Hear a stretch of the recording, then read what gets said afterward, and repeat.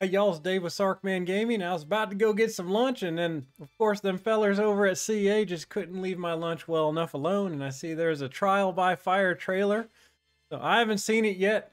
I was informed that this trailer was just released as I was walking to the kitchen to go grab a sandwich. So before I partake in the sandwich skills, we're going to watch this and see how it goes. So here we go.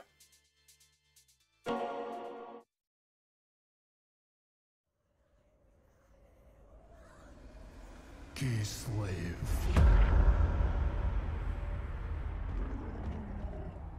Gisla.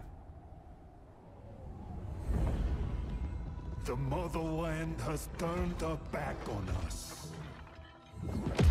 Exiled to a wasted land. Brothers and sisters betrayed.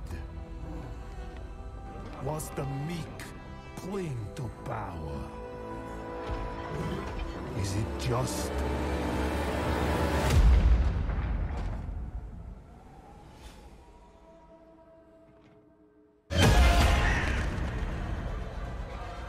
To be the bulwark the world relies on? Does it make us weak? To witness endless loss?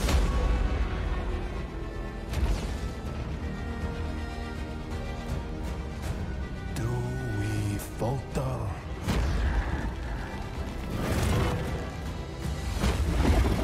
No. We are molded by it.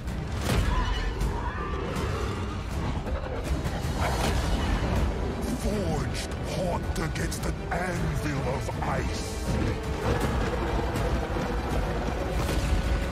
Rage consumes us.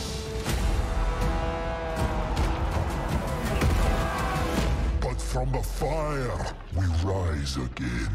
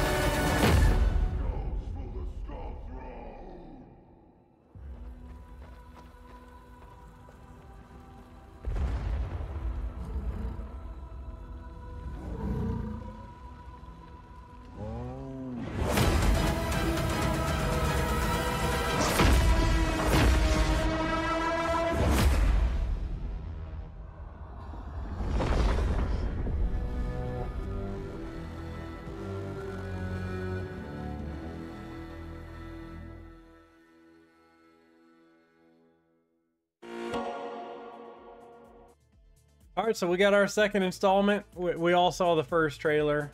I was super stoked about that one. I am excited. I don't want to let you down. I am excited about this one too, just less so.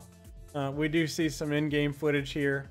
Looks like we'll get some bear cav, so that's exciting. Unfortunately, it's Warhammer, so cavalry sucks. We'll see if that changes in Warhammer 3, but you know, Warhammer 2, it's a little lackluster, especially if you're playing on legendary difficulty. I really like the blood for the blood god at the end and the skulls for the skull throne, if you caught that right at the end. It looks like the Ice Queen's going to get some type of summon. I don't think it's going to beat that bloodthirster or whatever the crap that is right at the end. Thorn, I'm pretty sure, can handle a bear. And right at the end, as this fella's getting with his bear, I got some World of Warcraft vibes when that trailer was released. I kept thinking of the Ranger class. I can't help myself. I played that game for many years, but I'm super excited to see this game come out. I want to see siege changes. I want to see units actually be useful. I did stop streaming Warhammer for the last several weeks. To be frank about it, when I was playing my legendary campaigns, it just felt like, what variety of archer did I want to deploy? I want to use all the units. I don't want to just have to resort to an archer fest. So part of what I was seeing when I saw the cavalry charging I was excited, but then I also went, meh, I'm probably never going to use them. So I don't want to end on a dour note, but I'm excited. I want to see more. Ooh, I think that's about it. That's about all I can say about it. I'm sure I'll be looking at the forums and seeing all the stuff that I missed and things I didn't recognize because I don't know the fantasy lore all that well.